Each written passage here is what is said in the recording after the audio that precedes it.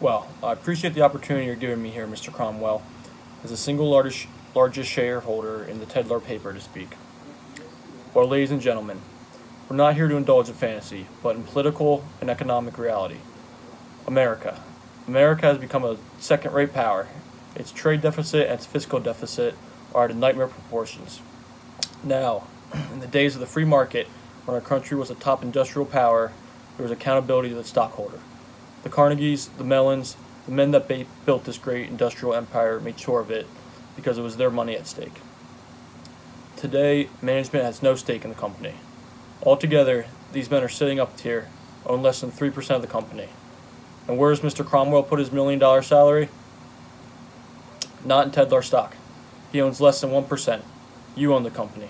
That's right, you, stockholder.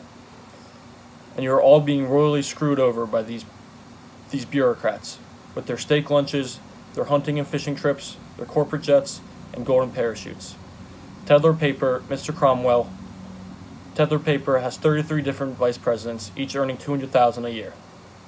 Now, I've spent the last 2 months analyzing what all these guys do. I still can't figure it out.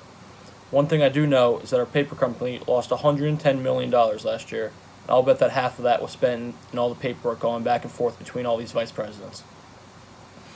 The new law of evolution in corporate America seems to be survival of the unfittest. Well, in my book, you either do it right or you get eliminated. In the last 7 deals I've been involved with, there were 2.5 million stockholders who have made a pre-tax profit of $12 billion. Thank you. I'm not a destroyer of companies, I'm a liberator of them. The point is, ladies and gentlemen, that greed, for lack of a better word, is good. Greed is right. Greed works. Greed clarifies, cuts through, and captures the essence of the evolutionary spirit.